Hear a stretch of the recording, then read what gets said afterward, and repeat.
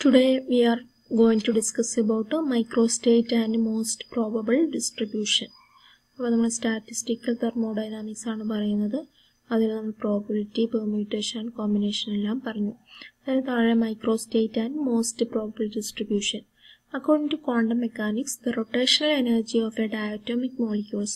അപ്പോൾ ഇക്വേഷൻ നമ്മൾ പഠിച്ചാണ്. Rotational എനർജീൻ്റെ diatomic moleculesന്റെ rotational energy Ej is equal to h square by 8 pi square I into j plus 1. Okay, j is equal to rotational quantum number having values 0, 1, 2. I is equal to moment of inertia of the molecules. The vibrational energy of a diatomic molecule EV is equal to h nu into nu plus half. അതിൽ nu എന്ന് പറയുന്നത് vibrational quantum number having values 0, 1, 2, etc. The translation energy of a particle in a one-dimensional box is quantized. En is equal to n square h square by 8 ma square. N having values 1, 2, 3. N is called translational quantum number. M is equal to mass of the particle and A is equal to distance between the walls of the box. The above equation gives energies of isolated molecules. അപ്പോൾ നമ്മളിവിടെ മൂന്ന് equations പറഞ്ഞു. അതൊക്കെ നമ്മൾ എന്താണ് isolated മോളിക്യൂൾസിൻ്റെ energy കാണുന്ന equations ആണ്. ഇനി മാക്രോസ്കോപ്പിക് സിസ്റ്റത്തിൽ അതിൽ extremely large number of molecules ആണ് കാണുക. അപ്പോൾ നമ്മളതിൻ്റെ എനർജി എടുക്കണം. എനർജി എടുക്കണമെങ്കിൽ നമ്മൾ എങ്ങനെയാണ് എടുക്കുന്നത്? അതിലവിടെ തെർമോഡൈനാമിക് പ്രോബബിലിറ്റി വെച്ചിട്ടാണ് നമ്മളതിൻ്റെ എനർജി കാൽക്കുലേറ്റ് ചെയ്യുക.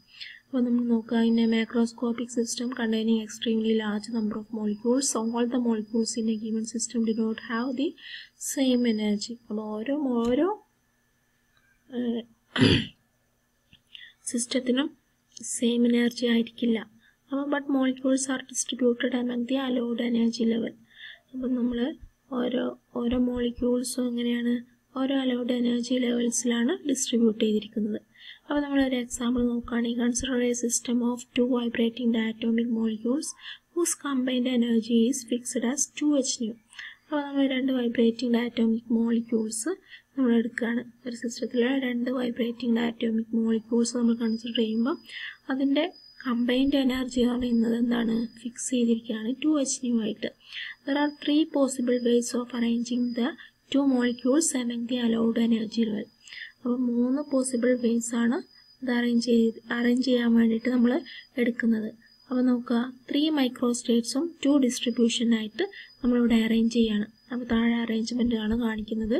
അതിൽ വൈബ്രേഷൻ എനർജീസ് നമ്മളൊരു കോളത്തിൽ എഴുതിയിട്ടുണ്ട്. അതുപോലെ മൈക്രോസ്റ്റേറ്റ് 1, മൈക്രോസ്റ്റേറ്റ് 2 ആൻഡ് മൈക്രോസ്റ്റേറ്റ് 3.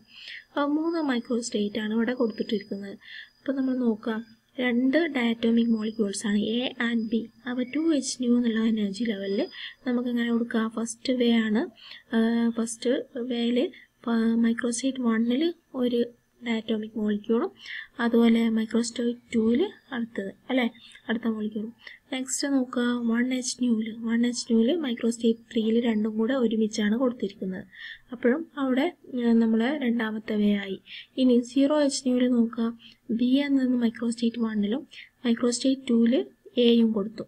അപ്പോഴും നമുക്കവിടെ 2 ഡയറ്റോമിക് മോളിക്യൂൾസിൻ്റെ എന്താണ് കിട്ടുന്നത്? പോസിബിൾ വേസ് ആണ് അല്ലേ. അപ്പോൾ നമ്മൾ 3 പോസിബിൾ വേസ് ആണ് അറേഞ്ച്മെൻറ്റിന് വേണ്ടി നമ്മൾ ഇവിടെ ഉപയോഗിച്ചിരിക്കുന്നത്. അപ്പോൾ അതിൻ്റെ ഡിസ്ട്രിബ്യൂഷൻ എന്ന് പറയുന്നത് എങ്ങനെയാണ്? അതിൽ ഫസ്റ്റ് ഡിസ്ട്രിബ്യൂഷൻ ആൻഡ് രണ്ടാമത്തെ ഡിസ്ട്രിബ്യൂഷൻ എന്ന് പറയുമ്പോൾ മൈക്രോസ്റ്റേറ്റ് 3-ൽ രണ്ടാമത്തെ ഡിസ്ട്രിബ്യൂഷൻ. അപ്പോൾ ഡിസ്ട്രിബ്യൂഷൻ 1, 2 എങ്ങനെയാണ് നമ്മൾ കൊടുക്കാം? എ ബി നമ്മൾ രണ്ട് മൈക്രോസ്റ്റേറ്റിലാണെങ്കിൽ അത് ഫസ്റ്റ് ഡിസ്ട്രിബ്യൂഷനിലും, അതുപോലെ എയും ബിയും ഒരേ മൈക്രോസ്റ്റേറ്റിലാണെങ്കിൽ അത് സെക്കൻഡ് ഡിസ്ട്രിബ്യൂഷനിലും നമ്മൾ കൊടുത്തു. ഓക്കെ, ഇനി അതിൻ്റെ അറേഞ്ച്മെൻറ്റിൽ നമ്മൾ എങ്ങനെയാണ് അതിൻ്റെ പ്രോബബിലിറ്റി കാണാൻ നോക്കാം. The number of microstate in each distribution is called statistical weight of distribution. Okay, the number of microstate in each distribution is called statistical weight of distribution W or thermodynamic probability. അതിനാണ് നമ്മൾ എന്താ പറയുക? Thermodynamic probability എന്ന് പറയാം. അതിന് ഇക്വേഷനാണ് താഴെ കൊടുത്തത്. W is equal to n factorial divided by n0 factorial, n1 factorial, n2 factorial, etc. അപ്പോൾ n എന്ന് പറയുന്നത് എന്താണ്? ടോട്ടൽ നമ്പർ ഓഫ് മോളിക്യൂൾസ് ആണ്. n0, n1, n2 എന്ന് പറയുന്നത് number of molecules with energies 0h nu, 1h nu, 2h nu, etc. അപ്പോൾ നമ്മൾ n-ഉം n0, n1, n2 എന്താണെന്ന് കണ്ടു. ഇനി നമ്മൾ ഇവിടെ 3 ഡിസ്ട്രിബ്യൂഷൻ ഉണ്ടെന്ന് ആയിരിക്കട്ടെ. നമ്മൾ നേരത്തെ കണ്ട് 2 ഡിസ്ട്രിബ്യൂഷൻ്റെ കേസാണ്. ഇനി 3 ഡിസ്ട്രിബ്യൂഷൻ ആണെങ്കിൽ നമ്മൾ എങ്ങനെ എഴുതും? ഇക്വേഷൻ വെച്ചിട്ട് W1 is equal to 3 factorial divided by 2 factorial into 1 factorial. അപ്പോൾ നമുക്ക് അവിടെ എന്ത് ആൻസർ കിട്ടി? 3 കിട്ടി അല്ലേ? അപ്പോൾ അതിൻ്റെ പ്രോബിലിറ്റി എന്ന് പറയുന്നത് 3 ആണ്. ഇനി ഫോർ 2 ഡിസ്ട്രിബ്യൂഷൻ 2 ആണെങ്കിൽ എങ്ങനെ വരും? W1 is equal to 2 factorial divided by 1 factorial 1 factorial. അപ്പോൾ അതിൻ്റെ നമ്മളെ പ്രോബിലിറ്റി എന്ന് പറയുന്നത് എന്താണ്? 2 കിട്ടി. ഓക്കെ. ഇനി W2 എന്ന് പറയുമ്പോൾ എന്താണ്? നമ്മൾ രണ്ടാമത്തെ ഡിസ്ട്രിബ്യൂഷൻ എങ്ങനെ ചെയ്യാൻ നോക്കാം. 2 factorial divided by 2 factorial അല്ലേ? W2 എന്ന് പറയുമ്പോൾ എന്താണ്? ഡിസ്ട്രിബ്യൂഷൻ, രണ്ടാമത്തെ ഡിസ്ട്രിബ്യൂഷൻ. നമ്മൾ ഈ ഡിസ്ട്രിബ്യൂഷൻ നോക്കുക. ഡിസ്ട്രിബ്യൂഷൻ ഇതാണ് രണ്ടാമത്തെ ഡിസ്ട്രിബ്യൂഷൻ. അപ്പോൾ 2 factorial divided by 2 factorial. അപ്പോൾ നമ്മൾ 2 എണ്ണം ഒരുമിച്ചാണ് കൊടുത്തത്. അതാണ് ഇവിടെ താഴെ നമ്മൾ 2 factorial കൊടുക്കാൻ കാരണം. അപ്പോൾ 2 factorial divided by 2 factorial. നമുക്ക് അതിൻ്റെ ആൻസർ എന്ത് കിട്ടി? അതിൻ്റെ പ്രോബിലിറ്റി എന്ന് പറയുന്നത് എന്താണ്? 1 എന്ന് കിട്ടി. ഓക്കെ, 1 കിട്ടി. ഇനി നമ്മൾ എന്താണ് നോക്കുന്നത്? നമ്മൾ അടുത്തൊരു എക്സാമ്പിൾ നോക്കാം. അപ്പോൾ നിങ്ങൾക്ക് കൂടുതൽ അതിനെക്കുറിച്ച് ക്ലിയർ ആവും. ഇഫ് യു കൺസിഡർ 1000 മോളിക്യൂൾസ്, അപ്പോൾ 1000 മോളിക്യൂൾസിലെ വലിയൊരു സിസ്റ്റമാണ് നമ്മൾ കൺസിഡർ ചെയ്യുന്നത്. അതിൽ ടോട്ടൽ എനർജി എന്ന് പറയുമ്പോൾ 3h ആണ്. അതിൽ 3 ഡിസ്ട്രിബ്യൂഷൻസ് ആണുള്ളത്.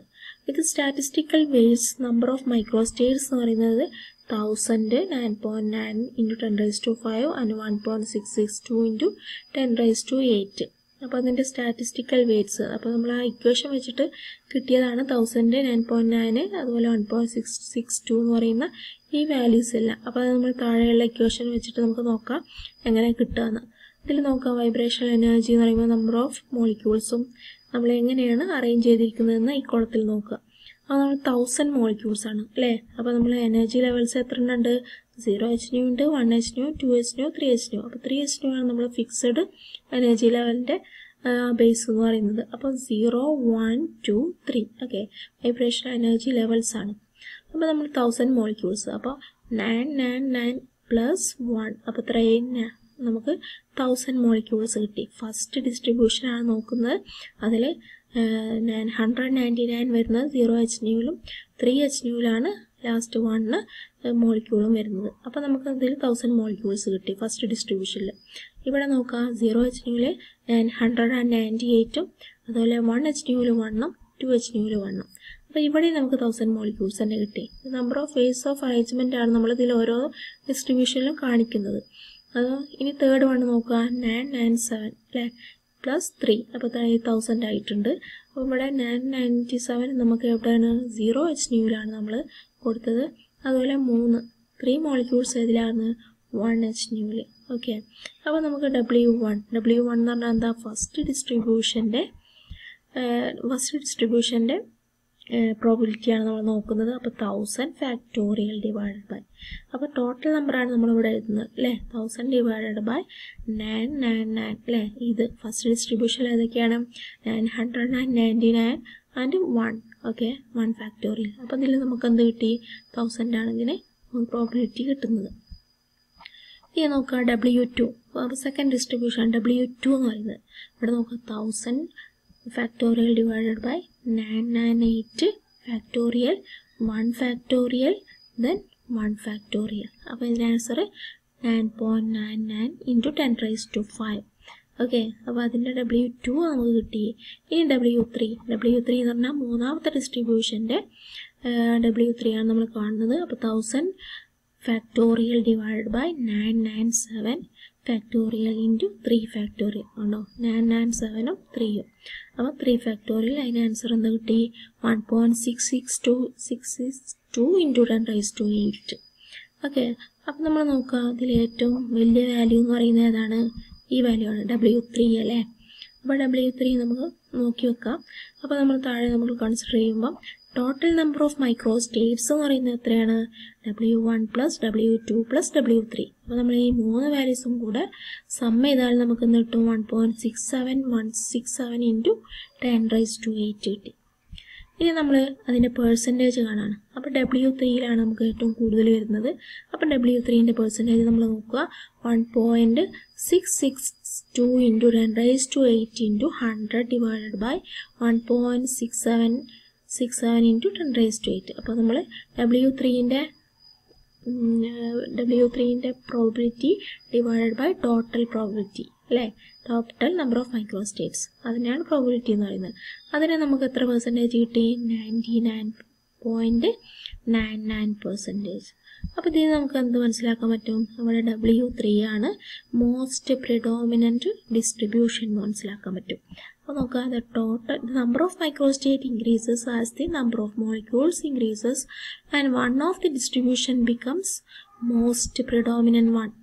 അപ്പോൾ ഇവിടെ W3 ആണ് മോസ്റ്റ് പ്രിഡോമിനൻ്റ് എന്ന് പറയുന്നത്, and distribution 3 is the most probable distribution. അപ്പോൾ ഡിസ്ട്രിബ്യൂഷൻ 3 ആണ് മോസ്റ്റ് പ്രോബബിൾ ഡിസ്ട്രിബ്യൂഷനായിട്ട് നമ്മൾ കണക്കാക്കുന്നത്. ഇനി നമുക്ക് statistical probability and thermodynamic probability എന്താണെന്ന് നോക്കാം. Statistical probability P of a given distribution of the molecules among energy level is defined as the ratio of the number of ways of realizing the particular distribution to the total number of possible arrangement. അപ്പോൾ എന്താണ്?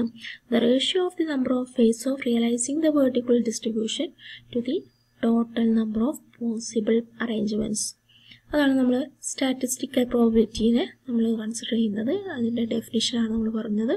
ഇനി thermodynamic probability എന്ന് പറയുന്നത് എന്താണ്? Thermodynamic probability of A given distribution of molecules is defined as the number of ways of realizing the distribution of molecules among the energy level of the system.